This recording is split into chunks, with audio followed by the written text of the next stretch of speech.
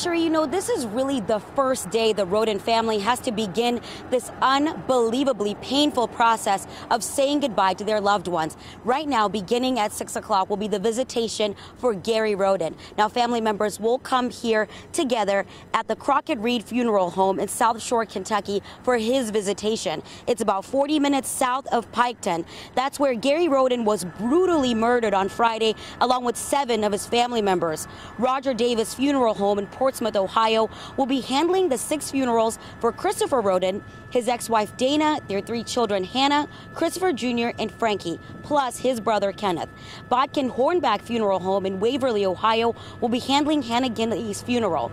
Pike County Sheriff Charles Reeder says he will help the family with extra security if needed.